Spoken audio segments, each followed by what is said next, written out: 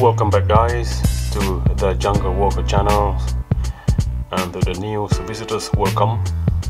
In this episode I am drawing a face of a Jewish man. I have set up the head posture, which I had already explained in my previous videos.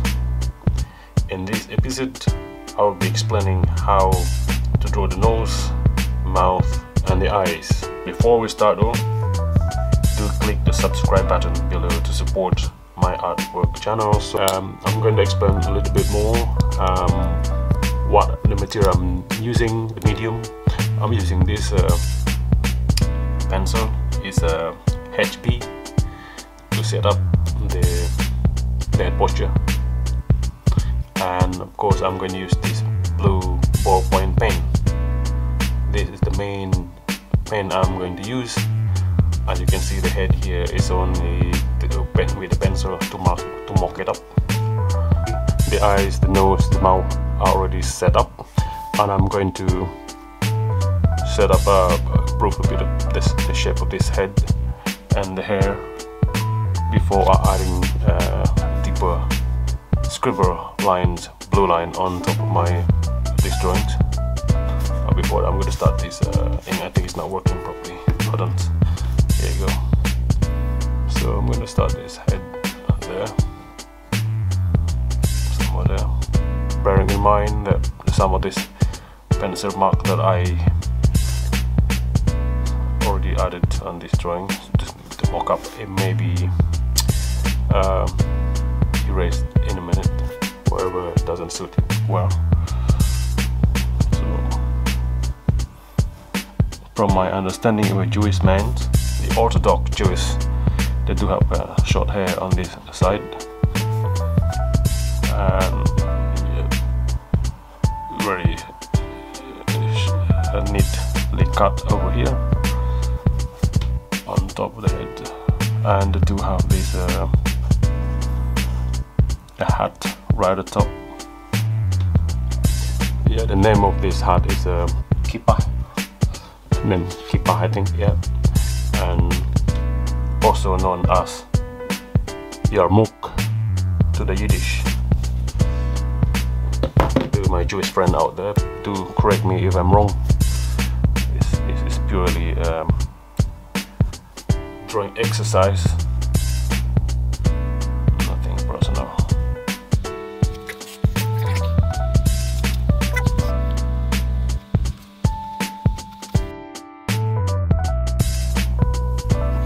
The hair is twirling like this, I think. I usually twirl like that.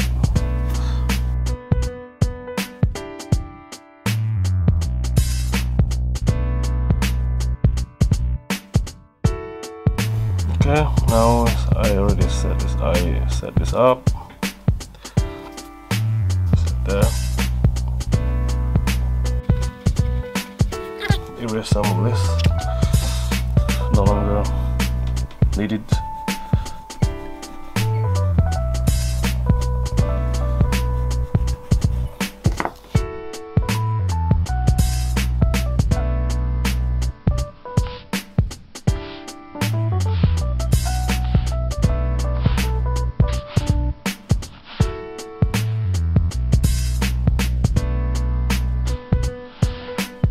A little bit of this brush to swipe away the rubber. I also can get rid of this line now. It's not no longer necessarily needed.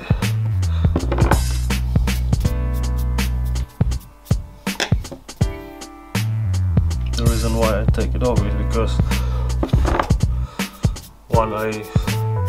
when I started to scribble on it with my ballpoint pens, the ink tend to be frozen or not coming out properly. That's why I need to erase them first away from the surface.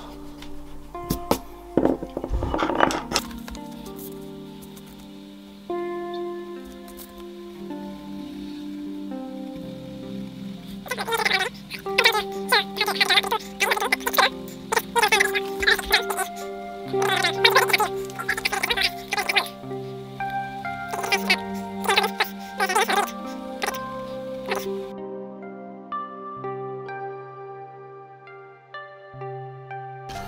now that you see a quick setup of this, the head, I started with the shading, darkening a bit. Part of that is need to be darker. Now, as I said before, I'm going to more focus onto the eyes, the nose and mouth. I'm going to start with the eyes first.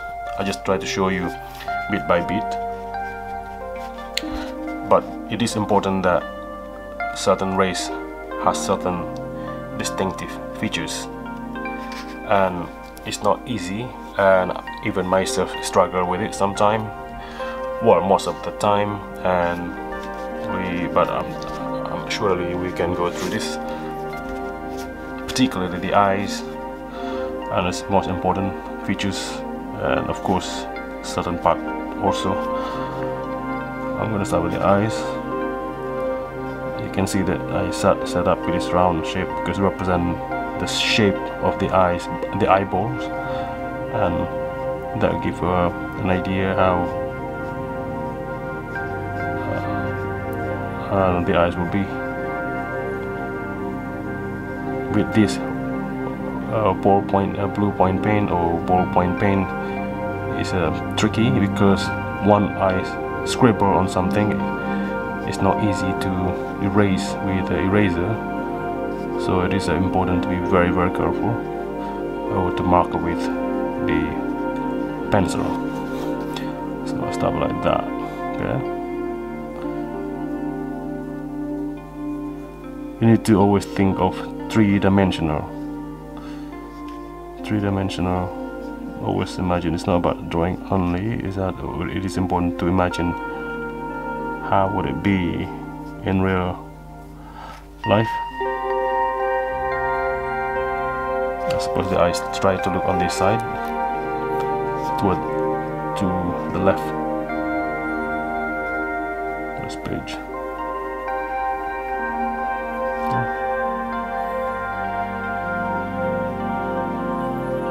Something like that.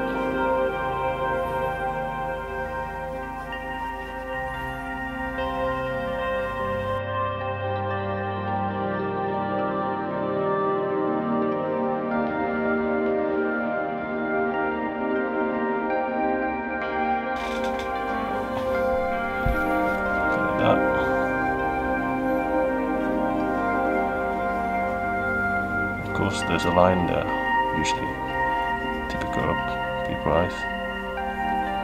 There. No.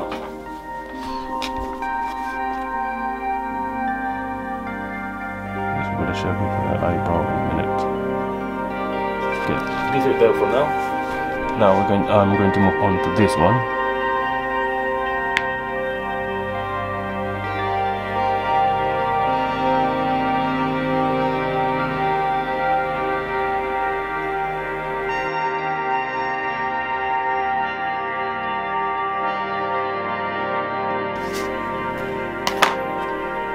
We can erase this pencil line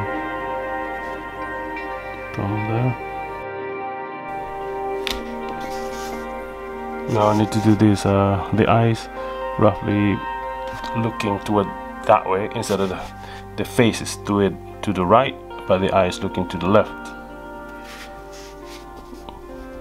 Suppose the center of the eyes like this.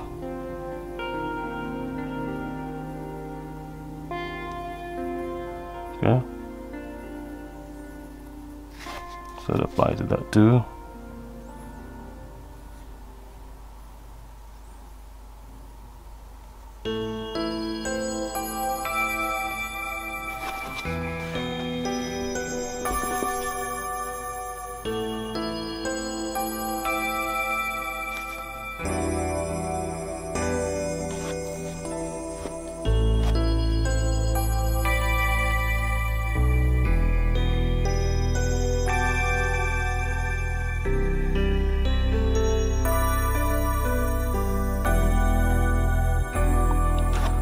that would be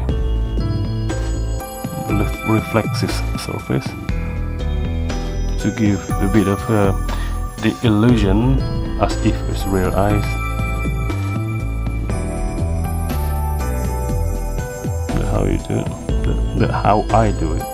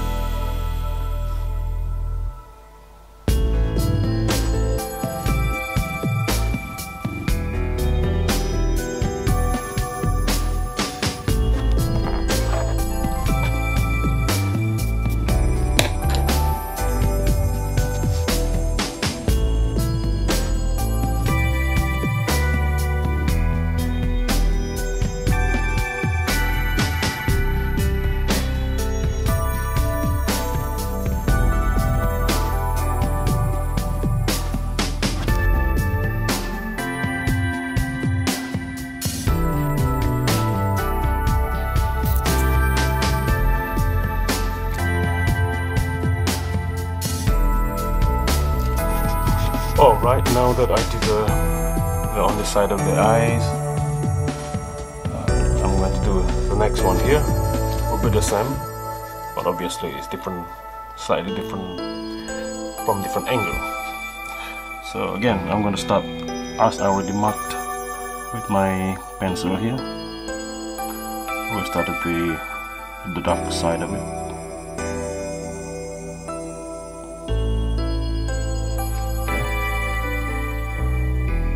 Follow the line as it is, and I'm going to carefully drawing line around that, this reflexive surface on the eyes, as I said earlier, to give the illusion of this is the real eyes.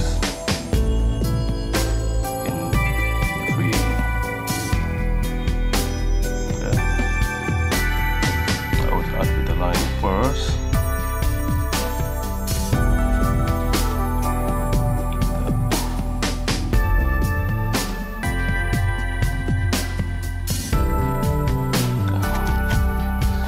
now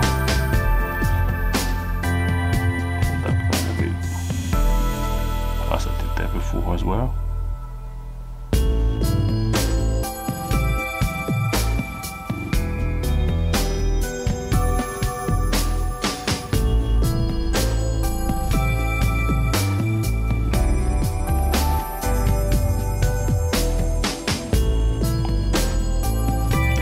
With this line, so to be symmetrical, so I know where I am at,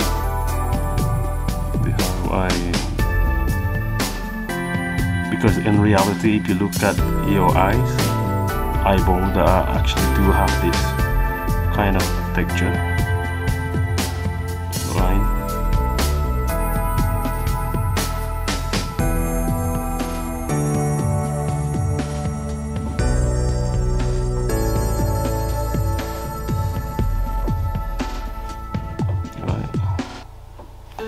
Then I add a bit up there. Usually when light coming from there, it emerges on this side, so it gave a bit of a three-dimensional effect on a drawing.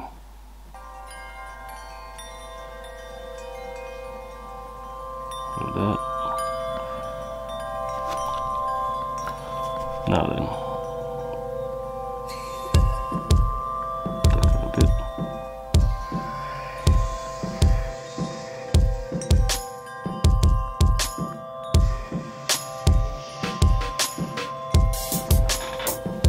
Okay, now can you see the difference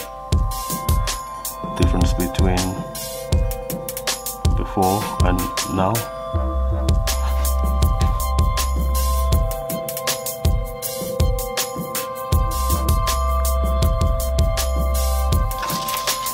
Right, as you can see, I've done with the eyes, both sides, and now I'm going to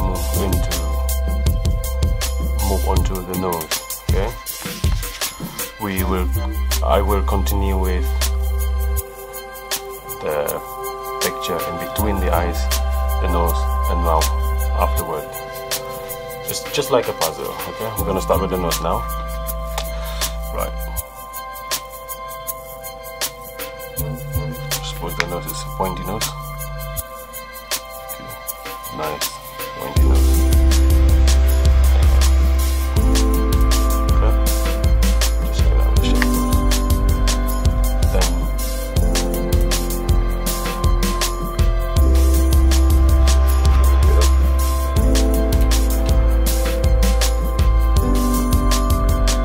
pointy nose effect and 3D shape.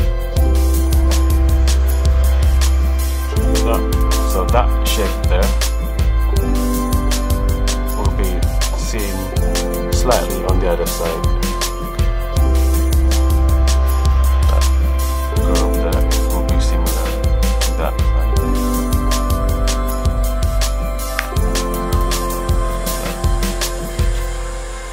Not too much.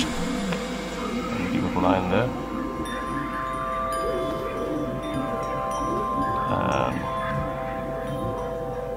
Line there.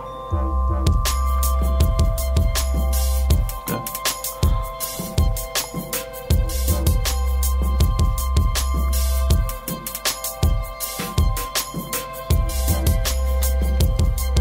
This is the thing I like to talk about, that I like to emphasize more, because I've been asked by a few people already. The thing is, when in my drawing, when it comes to the shape of the nose, to give a bit of a three-dimensional effect into my drawing, when I put a bit of shade on it, I tend to leave right at the edge of the line to be left lighter, instead of going all the way. So give a gap between the inside your nozzle and the skin surrounding. Out of that. So that applies to that. See, I'm not touching that. It's like at the end of that, and the same. Because if you look at the camera, it will be the same. If you were taking a picture of someone's face with the camera, if you look carefully, it will be the same effect produced by a camera shot. You see, it's beginning to take. Can you see that now? And I will add more detail to that in a moment. I completed with the nose and the neck, the eyes, the nose, and of course the mouth later on. For now, I'm just giving you the profile, if you like.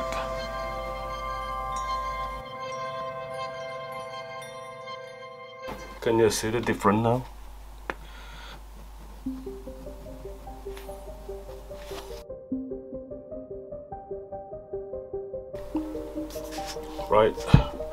Right now that I'm done with the basic shape of the nose, to give a bit of a three-dimensional shaped effect, I'm now going to move on to the mouth.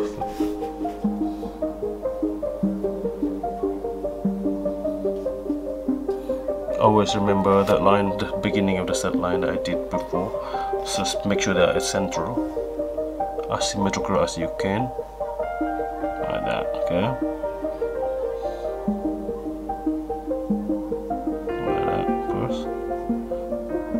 Some people have different way of doing it, but the easiest for me, I believe, is like this.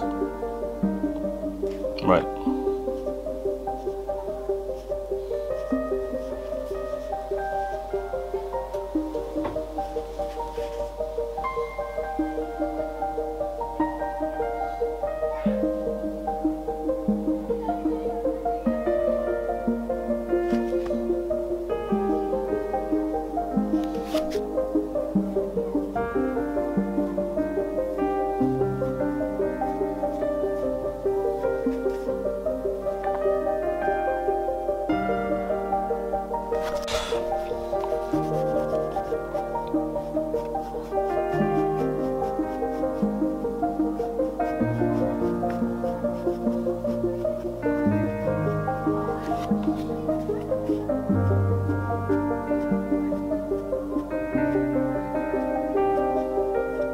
Usually I try to started with the line first. Try to the line with trying to imitate the actual texture of the lips before I add shade into it, because it's easier that way.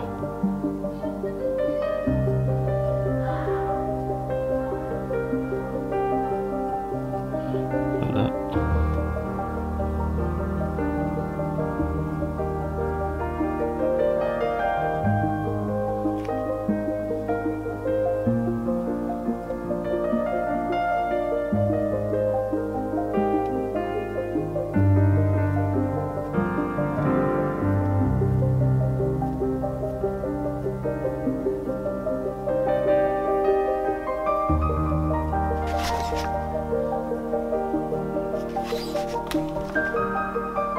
Can you see that it's already beginning to take shape? Easier that way, just trying to imitate the actual texture of the lips above, and now do the same thing, the lower lips.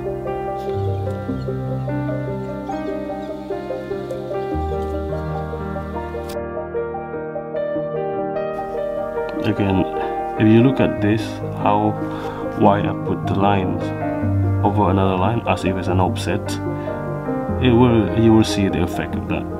Because if you look properly at your lips, if you take a picture of your lips, it has a lighter edge on both of it, because it will give the three-dimensional effect of your drawings. As I said before, drawing it with this, shading it that way with the actual texture of your lips, it will give a almost realistic effect. Not necessarily hyper-realistic, as I said before, it's not hyper-realistic drawings.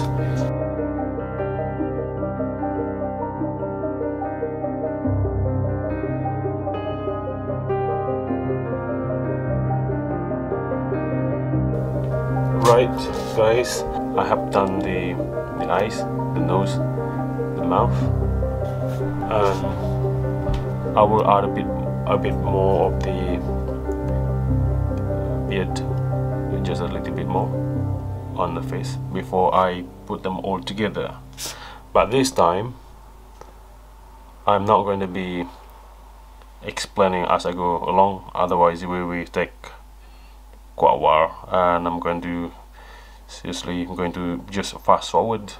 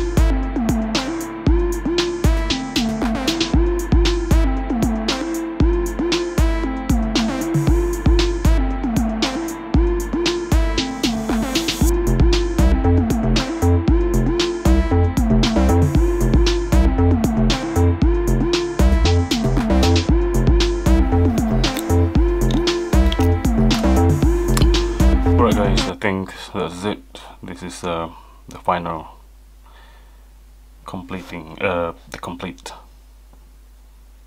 drawing of this face of a Jewish man face, and I hope you like it, and don't forget to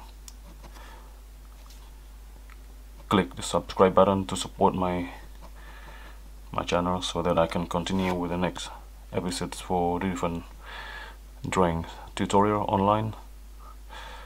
And yeah, thank you very much, and don't forget to click the bell also so you could be the first to be notified with the next episode, for the next videos. Thank you very much.